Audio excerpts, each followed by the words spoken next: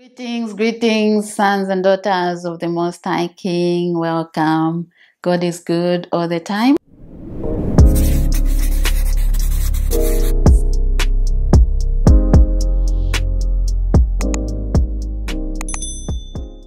This day, He has given it to us to enjoy.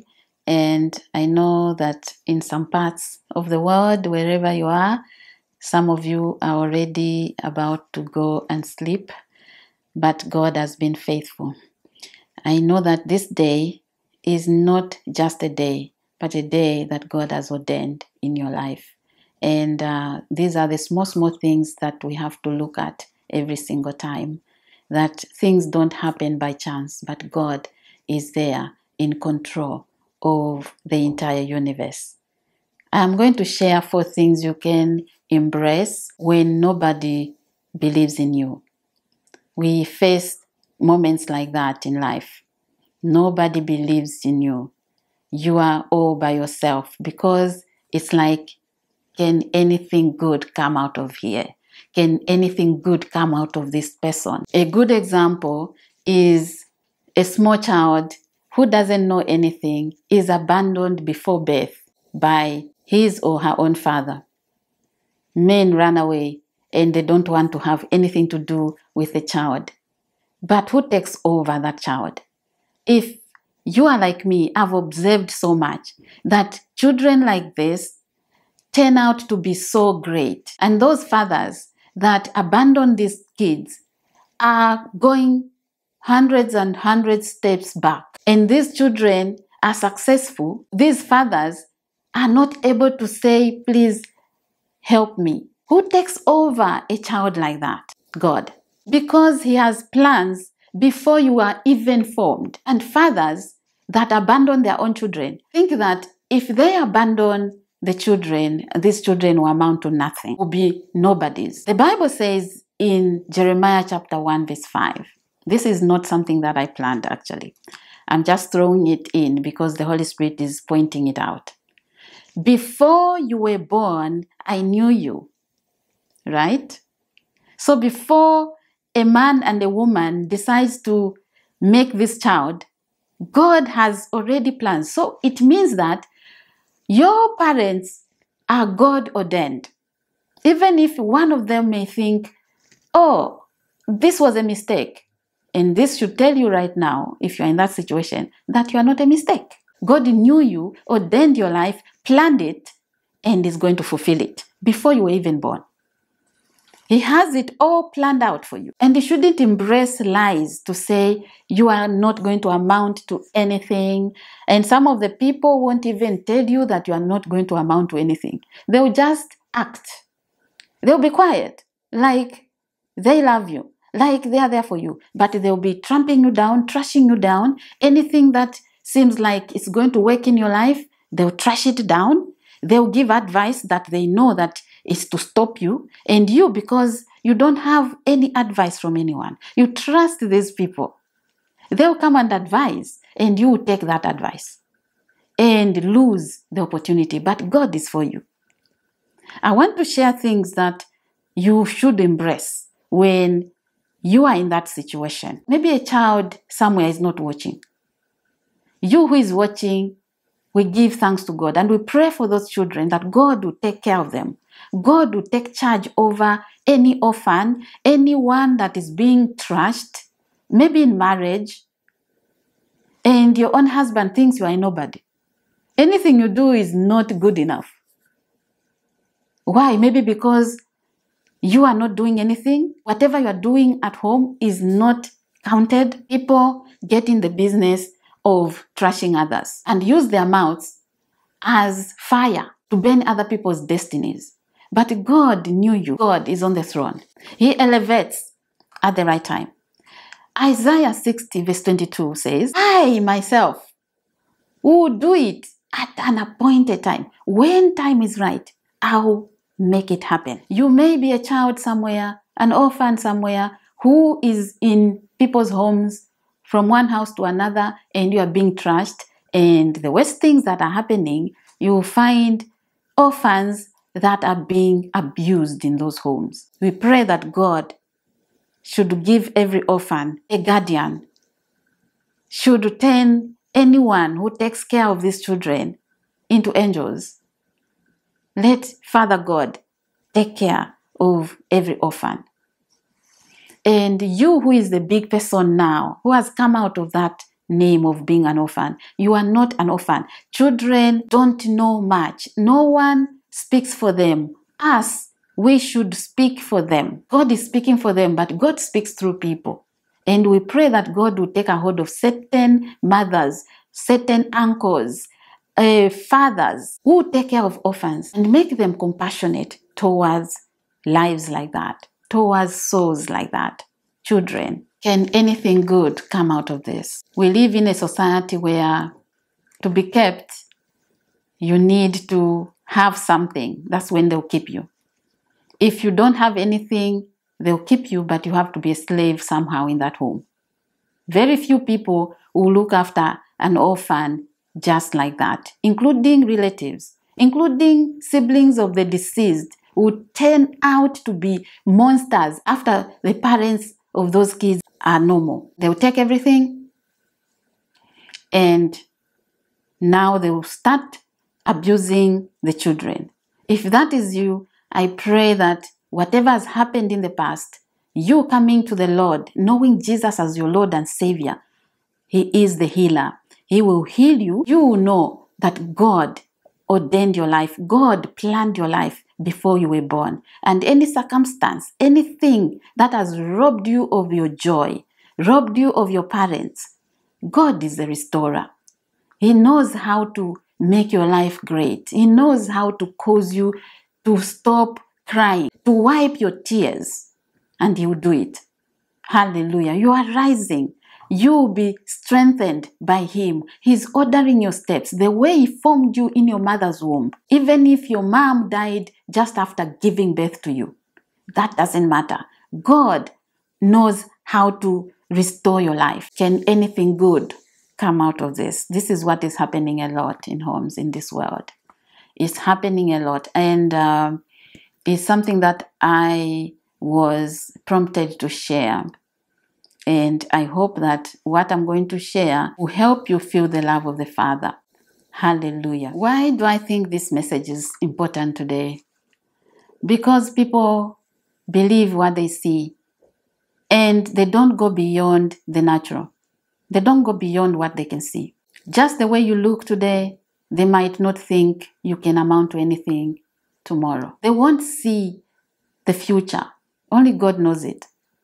And because you are also around such people and you are feeling trashed, feeling belittled because of your circumstances, you start to believe that. You start to believe what people see and say. You start to think God is not for you and nothing good can come out of your life. But something good is coming out of you because God has planted that seed within you, seed of greatness, success, all the good things that you need in life have already been done for you. And He says, at the right time, at the appointed time, I'll make it happen. This is happening to you, whether in marriage, in that home. Maybe you are struggling around your siblings because you lost your job. And now no one believes in you. No one thinks your prayers are going anywhere. I want you to believe these 4 things I'll mention here. Don't believe anything else. Number 1, believe that Father God is good. When your belief is so strong that God is good, and because He's good, He's able to do good things. He's not doing bad things. And that situation is not coming from Him. He has good things for you. You won't lose hope. You won't be discouraged. You will move forward with so much determination. Life will begin to make sense. Your prayers will start to make sense. Even when you don't see, you go to the scriptures and say, the just shall live by faith, because you know God is good. Sometimes we don't believe that God is good. We just say it, oh, God is good all the time. And all the time, God is good. But when you are in that situation, inside of you, you are thinking, if God was good, this situation was not going to be like this.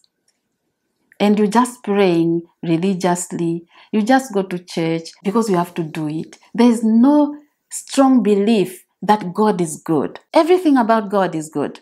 Himself is good and is love. So He loves you so much. He cares about you. In that situation, the solution is believing God is good. And the moment you realize God is so good and He loves you, He can do anything for you, you won't need people's approval. You won't need to do so much to prove. You won't need to buy love. You won't worry about who says what, because you know where you are going. You know whose you are. Knowing where you are going and the purpose God has for you, it will make your walk with the Lord less painful. This is why I put this one as the first point. Don't lose sight. It is always well with the righteous, and you are the righteous one. Number 2, you have to know that you have access to everything good. The storehouse is open for you. And this was done already on the cross for you. This is why Jesus paid the price and died on that cross, to die so that you can be connected to the blessing. The blessing is already yours. And as you are in that state, we all have equal rights to what the Father has.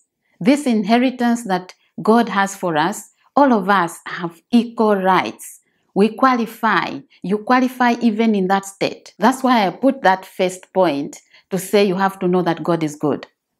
Once you know that, you will know that the reason why Jesus went to die on that cross was for you, because the Father is good. And it was to give us the inheritance. And that inheritance has everything in it. Everything you desire. It is already connected to you. You should know that as long as you believe, nothing shall be impossible with you. If you look at the Bible, in Mark chapter 9, verse 23, Jesus said, to whoever believes, nothing shall be impossible with that person. Nothing shall be impossible for that person. So God has already laid all these things for us to walk in, to get that blessing, knowing that as long as we embrace the goodness of the Lord, knowing that God is good and that He died on the cross to connect us to the blessing, and understanding that nothing can be impossible to whoever believes in Jesus, because He has already conquered everything. He has conquered sickness, pain, stagnation, delay, you name it, anything that is happening. Whoever doesn't believe in you, whoever doesn't think anything can come out of you, their opinion doesn't matter anymore, because you have embraced these things. You know you are not alone. Anyone can run away from you. People can do all kinds of evil against you. But as long as you understand that God is for you and not against you, nothing shall be impossible for such a person. Nothing can be impossible for you. And God says, at the appointed time, He makes all things beautiful. At the appointed time, He will make it happen. Nothing is impossible is a very big word in Christianity. It means nothing. Nothing can overcome you, because the overcomer, the one who has overcome the world, lives inside of you. God has given you permission to dream big. He has given you permission to dream for anything, to ask Him anything, and never to allow anyone to dictate your future, because all of us don't know. So whoever is belittling you, whoever is trashing your life, saying all kinds of things, looking at your situation and prophesying doom over your life, they are wasting their time. But you won't know that they are wasting your time if you don't embrace these things. You have to know them for yourself. That's why reading the Word of God is important, to understand what God says about your life. You are not an orphan. John chapter 1 verse 12, the Bible says, to all those who accepted Jesus Christ as their personal Lord and Savior, He gave them power to be called sons and daughters of the Most High God. You are a son. You are a daughter of God. He has adopted you, no longer slaves, no longer an orphan. You are no longer a stepchild. If you believe this, you won't behave like a slave, like an orphan, or like a beggar, begging for this, begging for that, begging for people's opinion and approval. You know you are a son and a daughter, or a daughter of the Most High God. To those who believe this, He gave them power. You are empowered to live this life as an overcomer. Overcoming daily. Hallelujah. Overcoming all the time. As you know, a son or a daughter doesn't behave like a slave. When you go to your father, your earthly father, do you behave like a slave? Do you ask like a beggar? Do you go to your dad and do all kinds of things around him, begging or behaving like an orphan? There's a difference when a daughter is asking or a son is asking, and when an orphan is asking, or someone who is helping you in your house, your helper. There's a difference. So let's behave like sons and daughters of the King, because the kingdom belongs to us. That kingdom, the domain, belongs to us. And that storehouse is open over your life, is open for you. Let's access the inheritance. Jesus has already paid for it. He has already paid the full price. And number 4 is to know that you are valuable before the Lord. You are significant. You have been bought. Even in that state, you are valuable before God. You are beautiful. You are enough. And when you understand this, you won't care who says what. You won't care so much about people's opinion, what they think about you, and dictating what your future will look like. You won't care so much about that. This is where we get misled because of low self-esteem and not knowing whose we are. We fall for anything that is called love, and people can say anything over our lives. You are significant in this earth. You were created for a purpose, and your value doesn't depend on what you have or who you look like right now. Your value doesn't depend on that. It depends on what God has planned in your life. It depends on what God has for you, what God has written in the Bible. Better understand the word of God for yourself, and then you come out. Some of us, if we knew what we know now, many things would have been avoided. But everything has its own place in life. There's no time wasted. That was a training ground, and now I can say glory to God. I know many of you have gone through so much, and through that pain and sorrow, you have come out great. God has shaped your future. God has shaped your life. And this is what is important to God. You have all you need. You are connected to the source. So you cannot be disconnected by people's words, no matter what they say, whatever they can throw at your life. Let them speak, but you stand in God's presence, connected to the source. In that presence, in His secret place, God shapes everything, perfects everything. And once you be out of that situation, people will say, wow, she has proved them wrong. He has proved them wrong. No, it's not you who has done that. God has proved them wrong because His word cannot be stopped. What He has promised cannot be stopped by any evil attack from anywhere. No matter who stands against your life, God is the one who has the final say. This should comfort you so much. God has absolute power. No one, no power anywhere can compete with Him. He has it all, and all power belongs to Him. What is happening to you right now is temporal. That situation is bound to change. Bound. It is in chains right now until it turns around for your good. Bound to change. Hallelujah. So we give glory to God. Thank you so much for watching. Thank you for staying motivated, for staying connected to the source, God Himself, who cannot change. He shall not lie. And because of this, He will reward you openly. If you are here and you haven't subscribed yet, please do so, because you are being part of spreading the gospel of Jesus Christ. Continue commenting, sharing your testimonies. You are impacting lives, and God is pleased. You are spreading the gospel by sharing your comments. May you and your families be blessed. Stay blessed, and I'll see you in the next video. Bye for now.